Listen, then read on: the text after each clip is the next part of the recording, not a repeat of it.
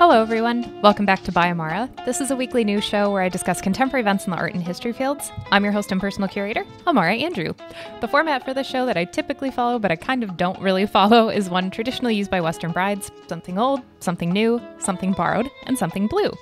This week, we're going to be talking about yet another mystery ingredient that's found in Rembrandt's Night Watch, how facial recognition is solving art history mysteries, how the US government is illegally holding human remains, and what the hell is Corecore and why are people saying it's the new Dada? All that and more coming up on this episode of By Amara. Let's get to it. So first, I'm going to start the show off with some ads. Just one ad. I don't know why I said two ads. I don't know why I made it plural. Just one ad. Full transparency, this is a business that I actually co-founded with my partner, Jeff, who has been on the podcast before. Are you looking for a way to make your long-form YouTube videos more engaging and shareable? Look no further than Vert.video. Our platform allows you to take your existing video podcasts and easily edit them down into shorter, more digestible clips that are perfect for social media, email campaigns, and a lot more. With Vert.video, you can keep your audience engaged and coming back for more week after week. That's VERT.VIDEO. Go to Vert.video, which is linked in the description below, to make a difference in your content strategy. Now on to the show.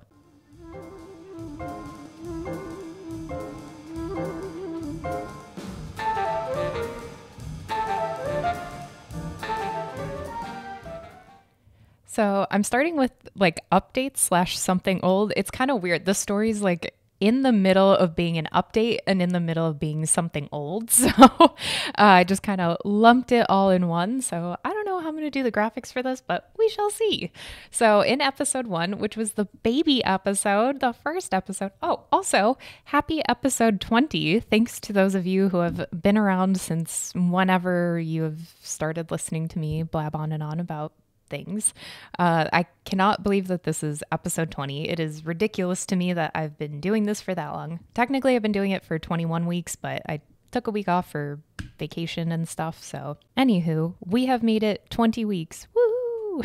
Like I was saying, back in episode 1, I talked about a strange and unusual ingredient that was found in Rembrandt's painting Night Watch, which go check it out. It was really weird. I did not expect to hear that this is the ingredient in a famous painting like this, but you make do with what you have, I guess. So another super strange element was found in Night Watch. The researchers who have been working on restoring this massive painting, it's a whole project, I'll talk about that in a second, they found a chemical called lead formate, which apparently has never been found on a historic painting before. However, in 2020, lead formates were actually found in an independent study that was done, but these were found in freshly painted mock-ups and not original artworks. Really quickly, lead formate, just to let you know, it's a corrosion product that forms on lead that's been exposed to formic acid or formaldehyde. So in the case of Night Watch by Rembrandt, the lead actually probably came from the painting that Rembrandt used, but then the formic acid or the formaldehyde likely came from paint thinners or strippers that were used in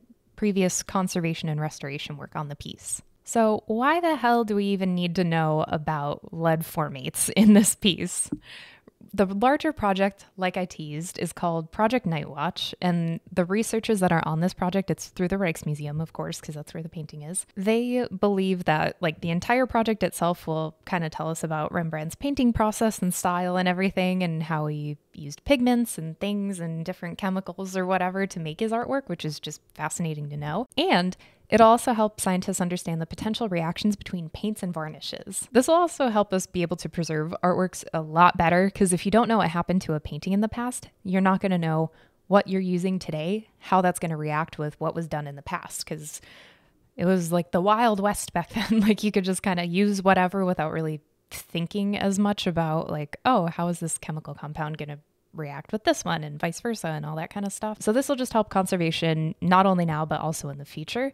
And this isn't to say that the painting itself is in bad shape. It's just to prevent any further damage in the future, which is very helpful. I do want to point out, though, that lead formates can, in fact, actually damage a painting. So it's best to know how this works and why. So then a proper treatment plan can be identified for this work. When I was reading this story, I was thinking about when I worked as an archivist, how vinegar syndrome was something that would just proliferated and could happen. Same with I think it was nitrite. What is it? Nitrate film? Nitrate film. How that can be volatile and actually explode or catch fire just because of the disintegration of the film throughout time, which is wild. We would have things like on a separate cart far away from all other collections, because then it's like, just in case this happens. It was by the offices, which probably wasn't a good idea. So hopefully everybody's okay still.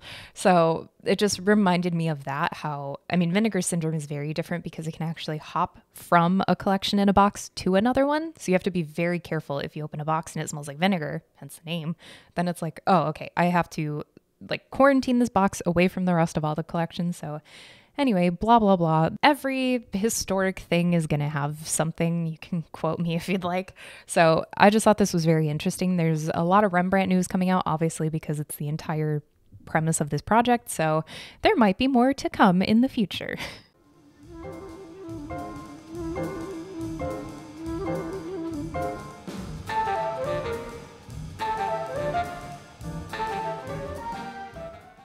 So with AI technology, there's been a lot of debate about the future of creative fields and creativity and the human condition, I suppose, and just a lot of discussion about that and the security of future jobs and things like that, and like discussing the merits of technology within the creative field. There is a bright side, though. There has been one amazing innovative, I almost said innovative, I've been watching a lot of British TV.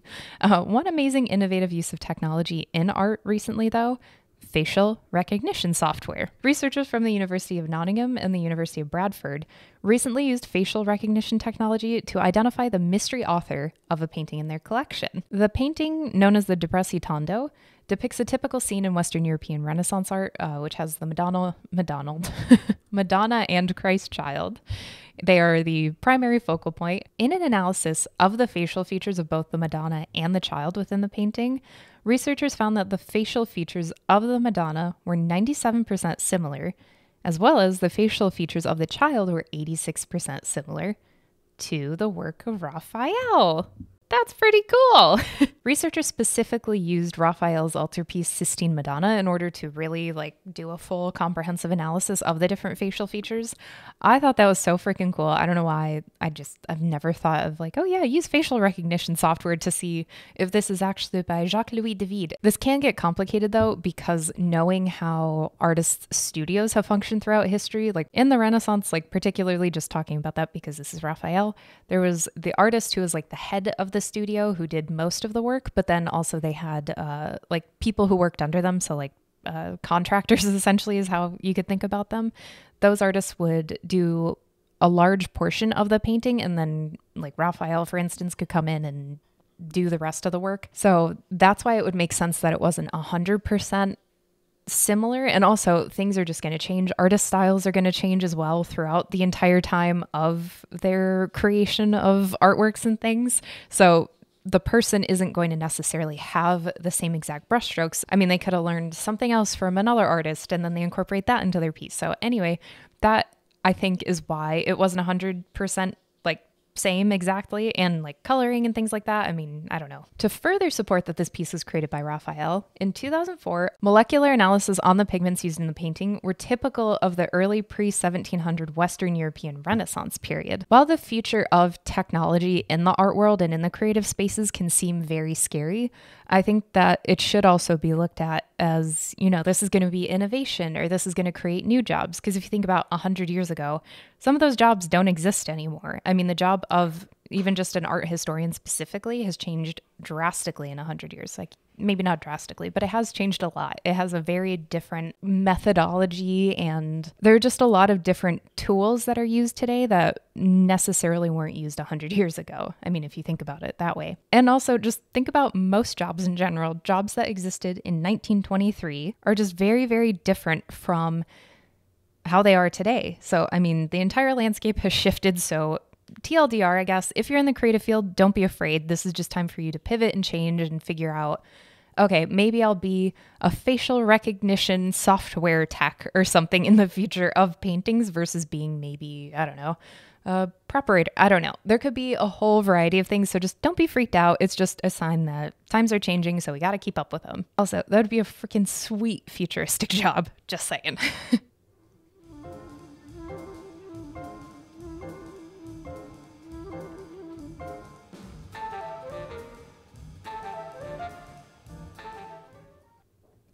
Several museums, universities, and government agencies across the U.S. hold the remains of Indigenous people in their permanent collections, more than 3 decades after a United States law was passed requiring their return. This is a very terrible, terrible story. It's very important to know. I was debating how I wanted to talk about this just because it's something that definitely elicits a very emotional response from me. So I'm trying to just report the facts and figures and just keep it as the story is. So just I guess wanted to throw that out there ahead of time. For some backstory, the looting and stealing of Indigenous people's bodies, whether from battlefields or from like ancient burial sites and sacred sites and things, that has started centuries ago, but it really proliferated in the 19th and 20th centuries with ethnological or ethnographic studies. I do also want to point out, though, at the start of this isn't just specific to Indigenous peoples, but that is primarily what I'm going to be talking about in this segment of the show. It also has happened to the bodies of enslaved African Americans. Harvard, for example, I just want to throw this stat out there. They have remains of Black bodies, specifically a large collection of skulls, because like I said, this was during ethnological studies. So specifically, like I said, I'm focusing on the Indigenous remains in institutions, but I just wanted to let you know that this also applies to Black bodies, so they should not be forgotten. In 1990, the Native American Graves Protection and Repatriation Act, so NAGPRA, that's how I'm going to probably refer to it for the rest of this, just because that's a very long title. So in 1990, NAGPRA was passed, and this act was to force institutions in the United States that were backed by government funding specifically. That's very important for you to know. So it was to force these U.S. institutions to review their collections for remains and to initiate returns to the respective communities. You'd think that this would be pretty quick and shut and like open shut kind of thing. You'd think that this would be very like, okay, sure, no problem. Like, let's get started. No, of course not. Which is why we're talking about it right now. I thought this was really interesting. I was going to say silly, but this is just ridiculous. It was estimated that it would only take 10 years, so from 1990 to 2000, for this entire initiative to be finished and completed. It's almost, I mean, the act is older than I am. Like, it's taken this freaking long for this to happen, and it's still not complete. Current estimates have actually said that this might take another 70 years for institutions to be returning these remains, but time will tell. So this is how I found out about this. So through their repatriation project, ProPublica, in conjunction with NBC News, discovered that several U.S. institutions still held Indigenous remains in their collection. 10 institutions, though, in particular, held more than half of the remains that are still in collections. It's not shocking in a way that it's like, oh my God, I'm so surprised, but it's just shocking seeing that this exists and this is happening. 2 of the 10, so 2 institutions of the 10 are direct arms of the United States government. One is the Interior Department, and then the other is the Tennessee Valley Authority. A spokesperson for the Interior Department went on record to say that they comply with their legal obligations and are not required to begin the repatriation of culturally unidentifiable human remains unless a tribe or indigenous organization makes a formal request. That phrase, culturally unidentifiable human remains, is the primary issue here in this entire huge issue. So through the repatriation project, it was found that some institutions like the Interior Department, like they just said, and then also the Tennessee Valley Authority, they used a legal loophole and classified the remains in their care as culturally unidentifiable, so then they could indefinitely stall their return. The repatriation project has a database that cataloged an estimated 100,000 Indigenous people's remains that, like I said, are in a wide variety of collections across the United States. There are about 200 institutions that have the remains of 14,000 people, and they haven't returned any of them. They haven't even tried to start the process of returning people. Some of these institutions can have like one set of human remains, one individual person. Others have a couple thousand. There are also a lot of prestigious institutions. Like I said, I'm not shocked or surprised, but I am just disgusted, I guess, is the proper term. There are very prestigious institutions that have Indigenous remains within their collections, including the American Museum of Natural History in New York City, Harvard, UC Berkeley, and the Field Museum here in Chicago. The Field Museum is a whole clusterfuck of an institution. I have never wanted to work there. I have hated that place since day one. They've done very terrible things throughout its start in 1893 at the World's Exposition. That also, this could go on and on and on. But essentially, I was very not surprised to see the Field Museum. That was probably the least shocking part of this because they have a lot of wild things in their collection that they really should not have. Back to the story. I'm trying to keep this very news centric instead of an emotional response from me, but it's very difficult. I just want to put that out there. Each of the institutions that I previously listed, the American Museum of Natural History in New York City, Harvard, UC Berkeley, and the Field Museum, each institution holds the remains of more than 1,000 people. UC Berkeley, though, has 9,000 remains. That is like, I did quick math in my head. That's like a third of the population of the town I grew up in Arizona. That just blows my mind. I couldn't even name 9. That is so many people. That's so many people's remains. And I know some people in the comments are going to say, who cares, whatever, it doesn't matter. It really does matter. It is an immoral issue where if this act was filed and passed in 1990, what the hell is the holdup? Like, there's absolutely no reason why you should still have these. You could either give them back to the communities first and foremost, or have a separate burial, like an honoring of the bodies and a separate burial process. I don't know what to call it, but a ceremony of sorts to then lay these remains to rest. Like, there are a couple different options. It's not, oh, we'll just stick them in the closet and keep them there forever. Like, there's absolutely no reason why this should exist. So save your comments for yourself. I don't want to hear it. And I do just want to end this story on maybe a more positive note, because this is very sad and very terrible. And I'm so sorry to the communities that have to deal with this, especially because Indigenous communities are trying to work with these institutions, and the institutions are essentially like, no, good luck. You're on your own. Like I said, I do want to end on a more positive sort of note. I always try to find the positive. So in October of 2022, the Biden administration proposed regulations that would eliminate the phrase culturally unidentifiable as a designation for human remains. So this should actually help speed the process along and actually have institutions have nothing to hide behind. The institutions having these things could be a power play by them, and that is not cool at all. That would make sense, though, why this has still happened to this day. In light of this article and a series of articles being written about this, though, some institutions have begun working with Indigenous tribe representatives to figure out how to return the remains. So that is awesome. That is cool. I'm glad it started. It's way fucking overdue. 33 years overdue. And I do just again want to say that this isn't specifically just for Indigenous communities. It's also enslaved African American remains as well in institutions. So raise hell, I guess, is where I'm trying to go with this. Hopefully museums and institutions can take a look, and as we get young professionals in the museums and everything, and hopefully more forward-thinking people, not just young, I don't equate young with forward-thinking, but hopefully we can get more forward-thinking people in these institutions to be able to start these processes and get things rolling and remove and give back things that shouldn't be in museum collections. So that's where I'm going to end this story. Let's go on to the next one.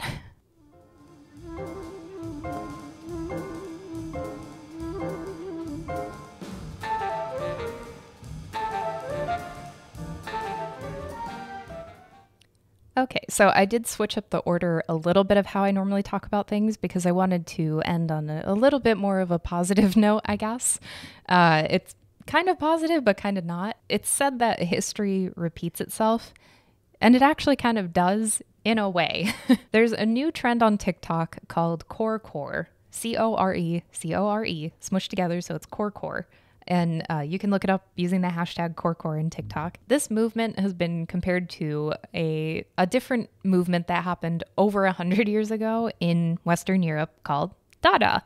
If you've taken any art history classes, even just like Art History 101, you have definitely heard of Dada. It's hard for me to like boil it down into one small synthesis. So this is just I'm doing my best here. Early Dada, I should say, was trying to dismantle these ideas of societal norms and what is normal in a society. Why do we do these things? What are these rituals that we partake in that we haven't even like looked at, and like why do we do these things that we do and what's happening in the world. Dada worked to dismantle these traditional ideas and cultural things and sociological ideologies and things. And this was done through the use of like nonsense words, nonsense poems, nonsense. Everything was just nonsense and just making fun of things, but also showing this overstimulation. And just Google Dada and you'll find out. I could talk on and on. I love Dada. I am so fascinated by it as an art movement. So, which is why I was very curious to hear about the similarities and differences between Corecore and Dada. Dada also even like tried to dismantle religion, which Hugo Ball, he may have been an anti-Semite. I just found out, which I'm very upset about, but separate thing. But Hugo Ball actually would dress up like the Pope, kind of. It was like a robot kind of looking Pope. I'll have a photo up here for you. He would recite Gaji Bedi Bimba, which is a nonsense kind of poem. And that was the whole thing about Dada, was just everything is just ridiculous and made up, which makes sense because when you're in World War I world, everything just feels so fake and made up and just weird. And you look at things and you're like, why the hell do we do these things? Why do we listen to this weird old man dressed in a robe and a funny hat recite these ridiculous words? I'm sorry if you're religious. I am not, clearly. So I think it's all just absolutely ridiculous. But it's just deconstructing all these weird rituals that we're in that we don't necessarily question. So anyway, so going back to Corecore, I said I wouldn't go down the road too far, but here I am. So Corecore is surprisingly very similar, but it's a very different look at the world. So while I was trying to look through Corecore videos to figure out what it is, but that's like kind of the beauty of it, is you don't really know. But here's kind of what I was able to sort of figure out. So Dada and Corecore both are dealing with, both are obviously like very similar. Dada, Corecore, it's like the repetition of the words and the letters and everything. That's how words work. They are made of letters. They're both reactions to anxieties. So like I said, Dada, World War I, shit's getting weird. Everything is blowing up. It's just, that's a whole history topic in and of itself. I'm trying to give you the Cliff's Notes versions of it. But Dada is mainly dealing with anxiety and how do we respond to this and why are we doing anything like this. Corecore is also dealing with anxieties. However, this is like a postmodernist Dada, I guess I would call it. This is a way of people dealing with the anxieties caused by the pandemic, how we're all restructuring our culture, our outlooks on things. So like I just discussed in the previous story about institutions looking at their collections and being like, what the hell is this and why do we have this?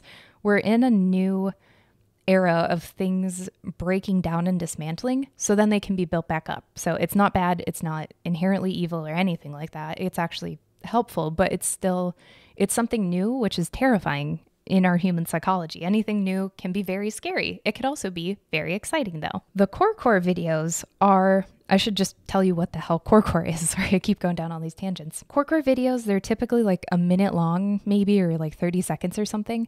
And it's just a very quick, rough chop of various different videos put together. So it's almost like Dada collage. Collage is just like where you have one main composition, but then it's made of a bunch of different images to have it look chaotic and it's just a bunch going on. That's kind of like what these videos are, which is really fascinating.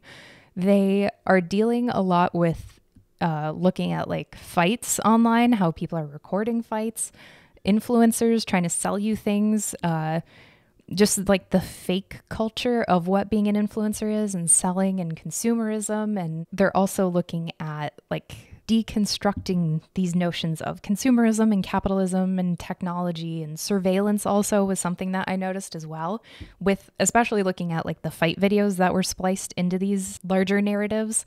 It's like Barbara Kruger meets Dada. It's very interesting. And again, like I said, it is very postmodern. I also kind of read into this that this is like the overstimulation in the digital age. So being able to constantly know what everybody in the world is thinking, feeling, saying, doing at any time. I could literally go on my phone right now and see what people far, far away from me are doing today, which is just not natural. It's not normal. It is very weird. Like we shouldn't, I'm going to go on a whole other tangent, but we shouldn't know any of this stuff about anybody. I shouldn't know what you had for breakfast, just like you shouldn't know what I was doing last night or whatever. That sounds really sketchy. That's not what I meant at all. But it's just weird. Like we shouldn't know any of this about each other, yet we know it all the time. However, it's just like the Instagram versus reality, where we're not actually seeing people's reality. We're seeing the highlight reel, the made up version of people's lives. So that's what Corecore is looking at. And it's looking at deconstructing this beauty and looking at it. When you look at the videos and you see everything in like 1 to 2 second chops, all like clips, all smushed together, it's really alarming and disturbing to see. I'm guilty of it. I like looking at those aesthetic get ready with me videos. Like I enjoy it because I find it soothing. When you see it like that though, it's like, what is wrong with me? Why am I looking at this? And why do I derive pleasure from seeing this? It's so fabricated. It's so false. It's so not real life, but it's also the escapism. So we get to escape our real life. Even no matter how good your life is, you always want to have some sort of an escape. I always say that, and you might think I'm wrong, which that's totally fine. You can have your opinion as well. I do think though, we all have that little bit of escapism, and that's kind of what Corecore is like, hey, why are you spending all your time and money looking at this stupid shit and buying whatever Nancy, whatever the influencer is selling you? Like, you don't need it. We have way too much time on our hands. We have like free time now. We have way too much available money to spend on things, or people don't, and then they're just in debt. So anyway, going down another tangent. So all that to say, I'm going to end this story right now, but all that to say, it's just fascinating to see how history can repeat itself, but it's definitely a very different method of it. And I do agree. I do think that this is very postmodernist Dada. It's not as prolific and it's not as varied of an artistic form yet, but I mean, maybe it could. I haven't really looked at modernist, like current, what is being produced today in the art world. I haven't looked at how that could relate to Corecore, so maybe that would be something I study in the future. So anyway, that was a very wild episode by Amara, so thank you so much for listening. If you liked this episode, please make sure you like it and subscribe. That helps me and I really appreciate it. So thank you so much to those of you also who have been liking and subscribing and supporting me. And I have a Patreon if you want to support there. No pressure at all, just want to let you know, I guess. And yeah, so I'm Amara Andrew. Never stop creating.